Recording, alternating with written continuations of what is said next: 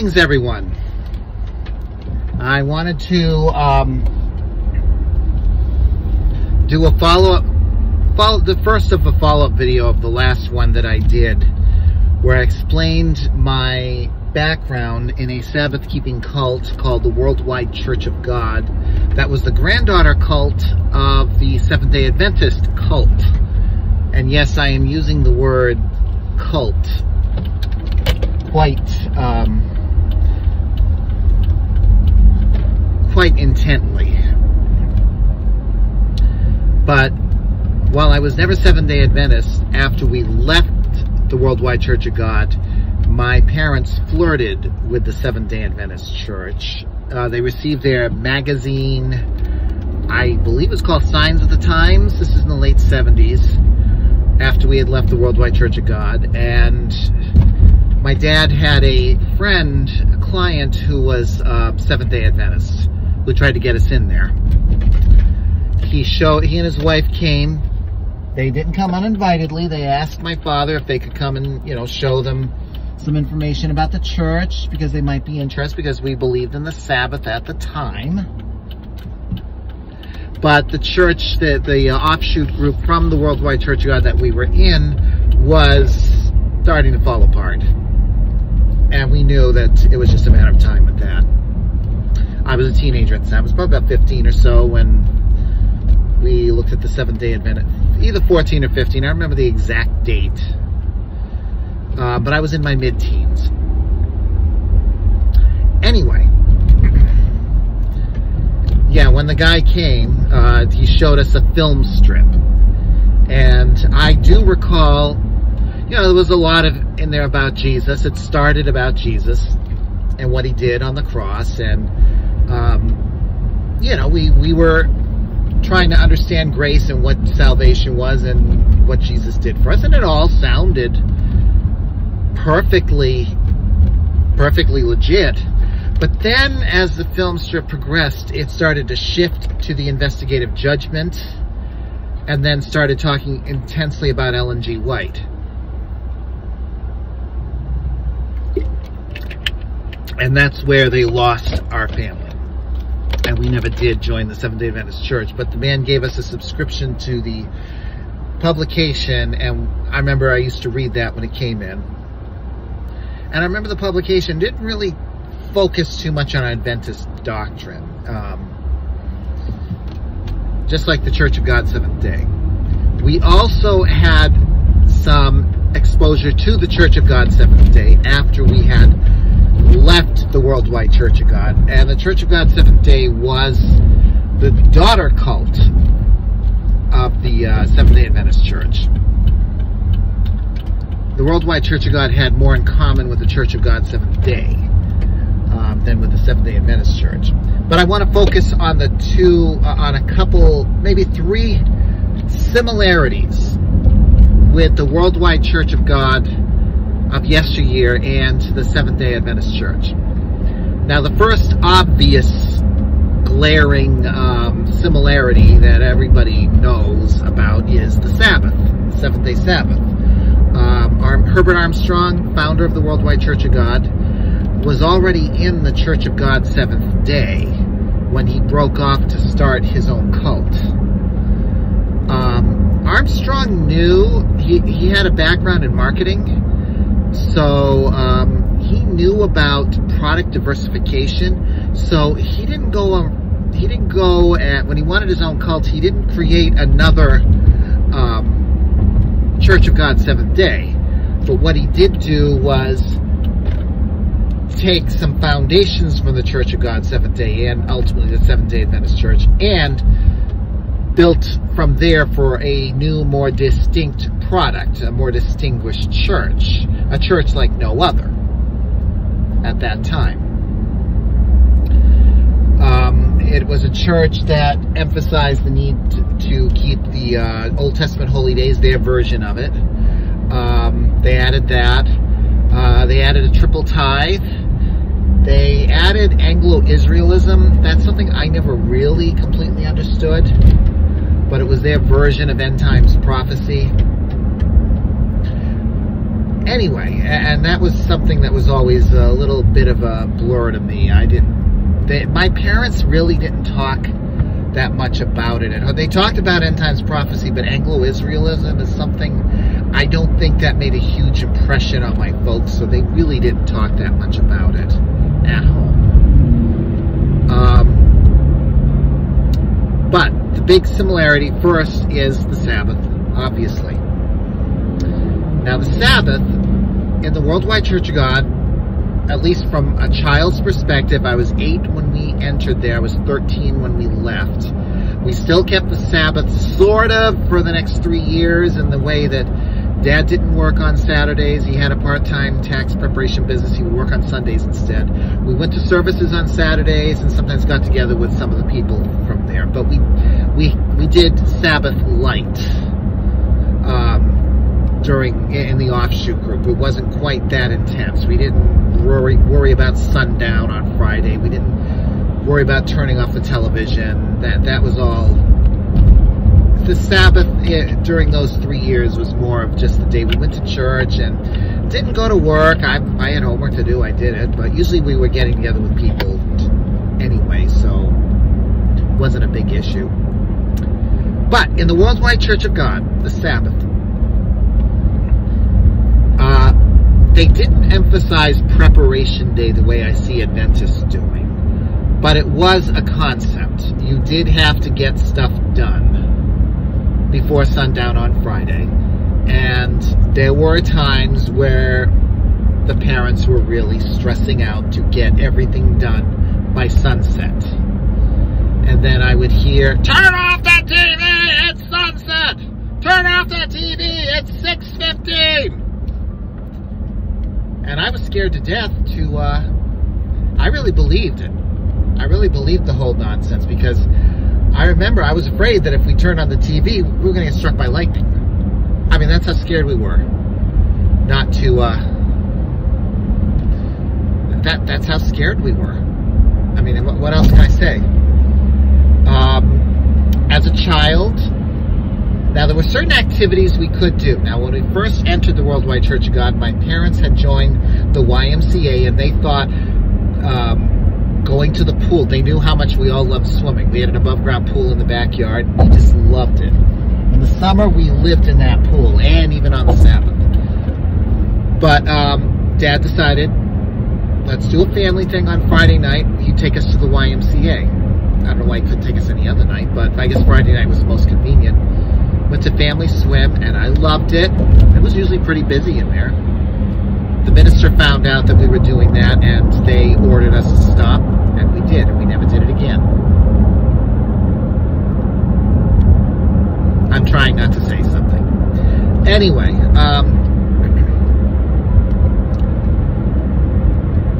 at first, the Sabbath was almost like a romance thing. My mother did make a nice Sabbath meal for the family on Friday night. And we even had a little bit of a Bible study. We did candlelight, and we did some prayers, and you know, we ushered in the Sabbath very reverently. And you know, when you think about prayers and scripture and family time, that's a good thing. And if you want to do it on Friday night, there's nothing forbidding us from doing it in scripture. It's when it becomes commanded. Now, we had just entered, so we didn't know a lot of people in the cult. That changed, so the schedule changed pretty quickly at that point. As we started, within a matter of weeks, like you're talking like 6 or 8 weeks, we started getting into the routine of the Worldwide Church of God. What the practice among the people was, that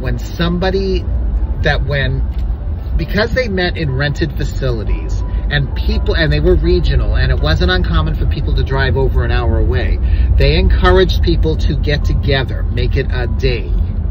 And people did it every single week. And it didn't take very long for us to get into the circle of things there, get into the routine there. Every week there was a big Sabbath celebration meal for Saturday after services. People would come, people would meet at church, then they'd come over. Sometimes we had caravans of people following us to our house. And it was pretty bizarre. But every single week there was like a holiday feast at our house. Usually my mother and father hosted it. They always had a lot of people over. Usually a sit-down dinner around the dining room formal dining room table. It was a lot of work. Mom would be, at the time, during those years, my mother, most of those years, did not work outside the home. There was a little while she did, but usually those only lasted for about a year. But she would try to take Fridays off and get the Sabbath, all the Sabbath preparations dealt with. Every now and then we were invited to someone else's house. And I remember if people with kids my age came over, I always had fun. I always had fun. The congregations were about 300 before they split them up. And I remember we'd go to the services, 2-hour services, okay, let's start at the beginning. We'd rush around Saturday morning, get up, get ready for church. It was not uncommon to drive an hour to get to church, get to services, and then they would stand around and talk for at least an hour. And then Sabbath meals at people's homes. The meals, they were like holiday meals, but they were a lot of work and you had to do it every week. And it was really bizarre. The neighbors would just look at all these cars in our driveway every single Saturday, and they'd be like, what the hell is the Luciers into? So that was kind of the routine for several years.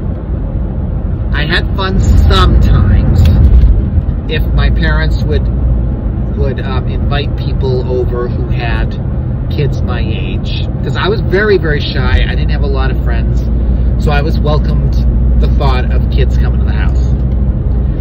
As kids, we couldn't turn on the television set. We couldn't go to a store or anything.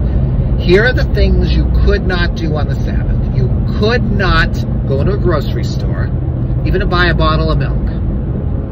I mean, I guess if it was a life and death emergency, they'd look the other way, but you couldn't go into any store to do any transaction whatsoever. But if you decided to have your Sabbath meal at a restaurant, that was okay.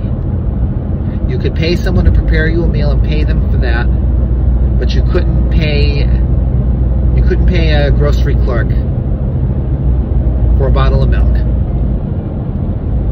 Think about that.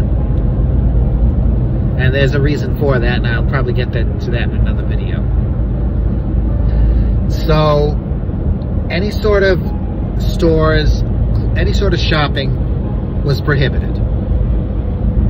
Breaking the Sabbath was punishable by disfellowshipping. How they were going to find out, God only knows. Because it was all regional anyway. All the members lived far away from each other. It wasn't like you bumped into them in the store. It did happen once in a while, but very seldom. Anyway, after that, what else we were allowed to do? We couldn't, as kids, now I'm talking from a child's perspective, when we had the other kids over, we were allowed, if it was summertime, to use the pool. I was told by other Armstrongists they were told not to. We did. We didn't ask if we could or not, we just did. We used the pool. We were allowed maybe to take a walk to the park, maybe. That was kind of iffy.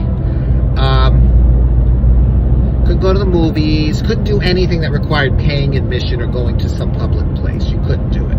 Going to the beach, no, out of the question. So, but we could play board games, we could play cards, and the adults could drink and drink and drink. My mother it seemed my mother had her own parking spot at the liquor store.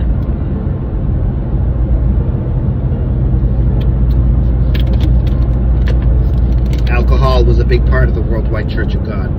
That's a difference with the Seventh Day Adventist Church. So, and as a kid, I remember I'd always look at the newspaper to find out when sunset was on Friday and Saturday, and I would just be waiting for sunset so that I could turn the TV back on and breathe a sigh of relief.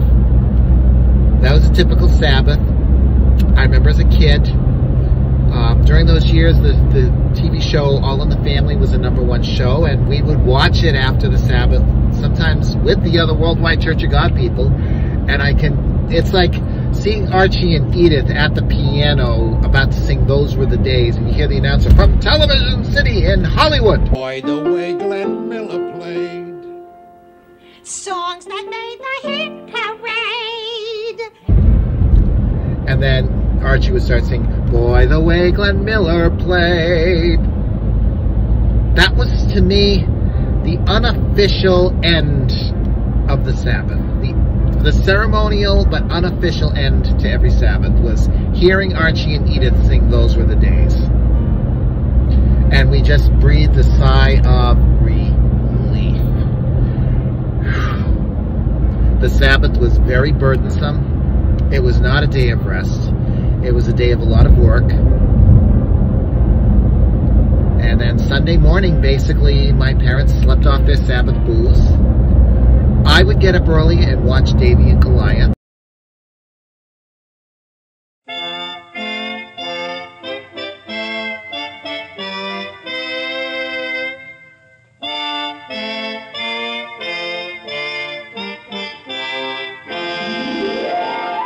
On Sunday morning.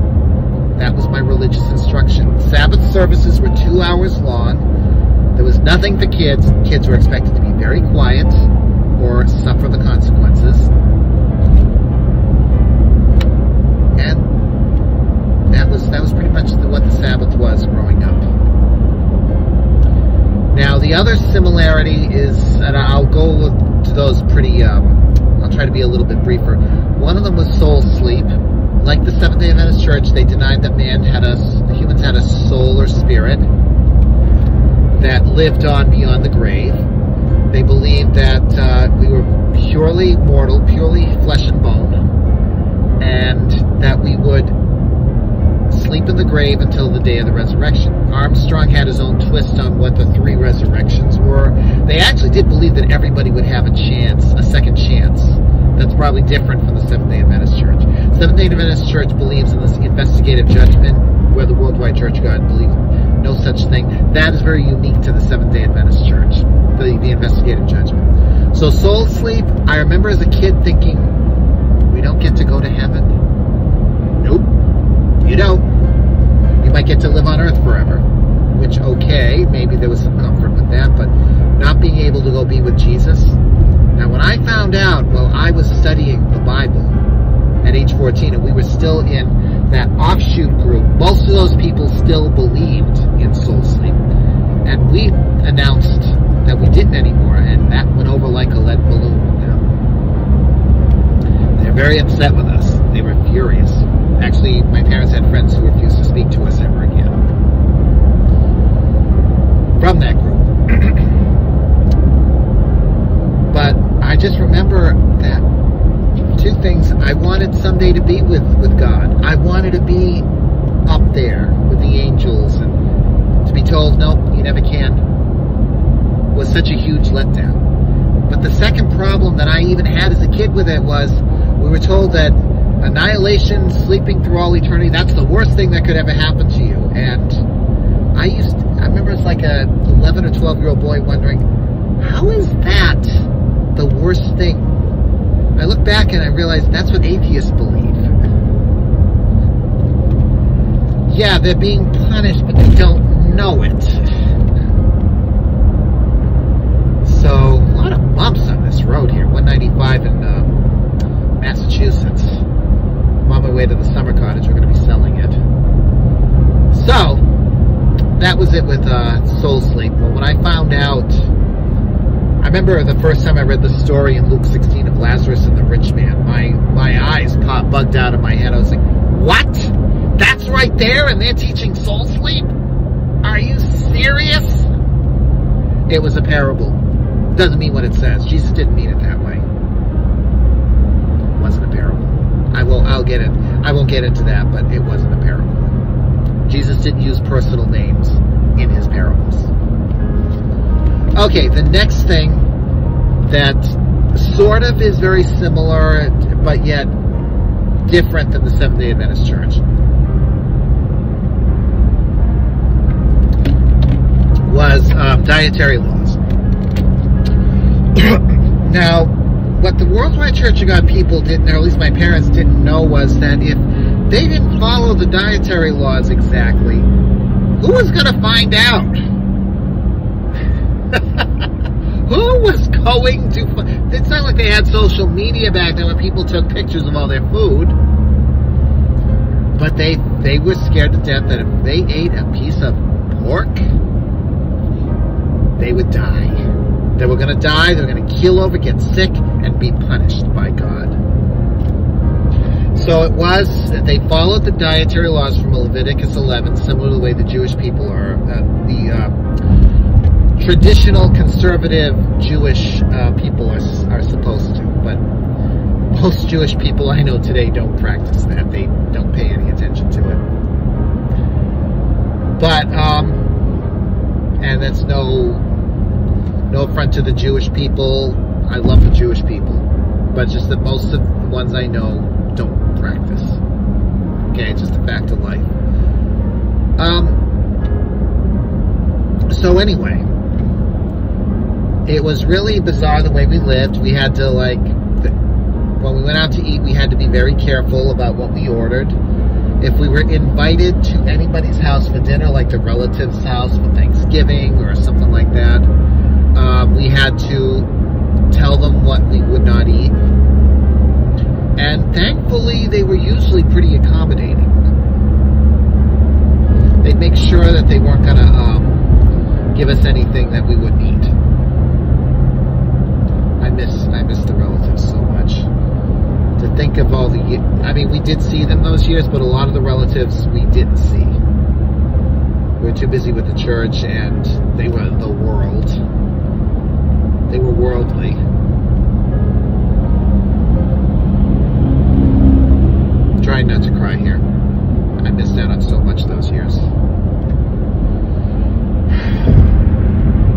But anyway, the way we had to live was so bizarre. We had to read, when every can of something that you picked up in the grocery store, you had to study the ingredients. You had to read the ingredients of every single thing you bought that was prepared. It was so bizarre, but yet we found out that there was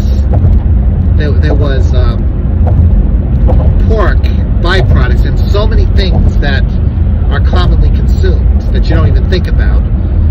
We didn't really keep the dietary laws. And another thing my father really didn't like doing, he was not a person, he was always dead set against ever asking directions. So same way in restaurants, he did not like grilling the waitstaff about what was in certain things.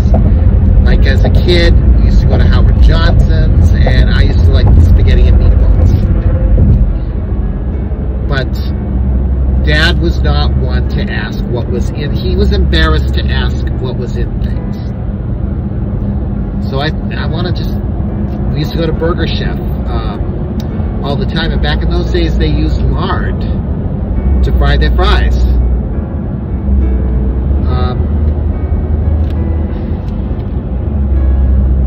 I just really do believe we did not keep them as well as we thought we were keeping them. In fact, I know we weren't.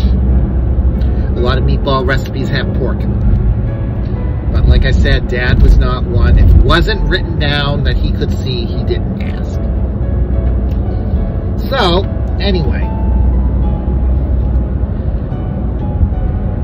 It was frustrating.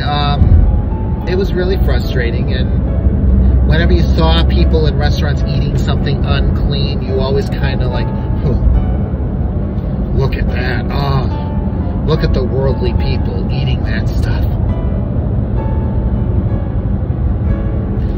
it was frustrating, and I'm really surprised that people outside the church even had us over for whatever, mostly relatives.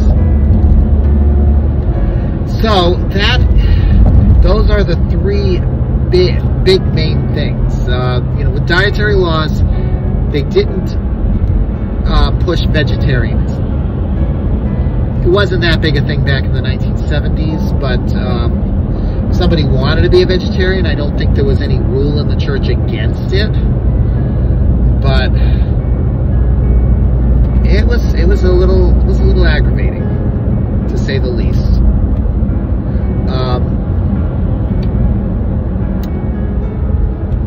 I did not like the beef bacon my mother used to buy. I know today people might buy turkey bacon in that cult, or in similar situations. That's their prerogative. I've tried turkey bacon. I don't like it. I love turkey and I love bacon, but turkey bacon tastes like bacon flavored turkey.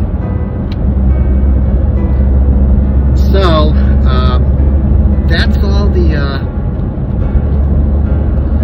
that's all with the similarities. There might be some other similarities, but those are the three main similarities between the Worldwide Church of God and the Seventh Day Adventist Church. Now I know the Seventh Day Adventist Church, here's something that I was told by someone who was like a fourth generation Adventist who left, who's now gone, and she's on the Facebook pages, and she told me that out of all the SCAs who practice, only about half of them are vegetarians, and of them, only about half of those are vegans.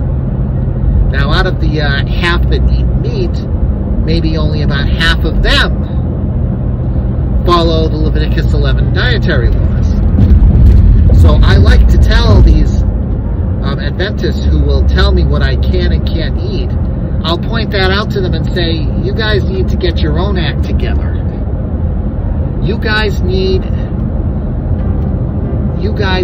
to clean up your own house before you branch out and tell others what to do. And basically they'll say, oh, well, you're dodging the issue. That's not the point. You shouldn't be eating that. So, it was really frustrating. I really did follow all that stuff. I followed orders. If I didn't, God help me. That's all I can say. It was a pretty nightmarish scenario in that cult. And I've been told, even by some former Seventh-day Adventists, that I'm full of anger and hatred, blah, blah, blah. There's a lot of wounds that haven't completely healed. But I am just trying to reach people who were like my parents, on the fence. A hardcore Adventist, yes, some of them will change their minds, but they have to shift their mentality first before they're open to the gospel of Jesus Christ. They have to be willing. They have to start questioning things. Things start to have to be like, wait a minute, what's going on here? Wait a minute, this doesn't match up. Wait a minute, I'm seeing a problem here. If they have to get to that point first. Some might respond to the gospel first. Others might see the problems or the corruption or the inconsistencies first. That's what happened with my folks. I'm very grateful. As much as angry as I am of the 6 years of my childhood that I keep saying was flushed down the toilet, I am very grateful. I knew people who were in these movements for decades, and really it was only about 6 years, and then you had the other 3 years, but the other 3 years in the offshoot group wasn't quite so bad. In fact, I have some fond memories of those years, because we had a real bond with the people, because there were other people who had left, and we had known them all. And I miss a lot of them. Surprisingly, there's one person that I remember from those years, I found out her son goes to our church, the church we just started going to, the past year. So anyway, thank you for listening. I'm hoping that you folks can understand me a little better. That's the reason for these videos, for the Seventh Day Adventists, the formers, and anyone else. Just understand where I'm coming from. So thank you for listening. Wish you all peace. Wish you all much joy. And Jesus is coming soon. And you need to go to Jesus. He said, I come unto me, Matthew 11:28. Come unto me, all you who are weary, and I will give you rest. This is the rest that he offers. Not a once a day, one day a week. I'm not opposed to resting or congregating on any particular day of the week. You want to do it Saturday, you go right ahead. But don't tell others it's the way of salvation. Don't tell others you don't love Jesus if you don't do it on that particular time slot. That is nonsense. And you will answer for it if you don't turn around. Okay? Got on my soapbox here, but thank you again for listening. Love you all. Peace out.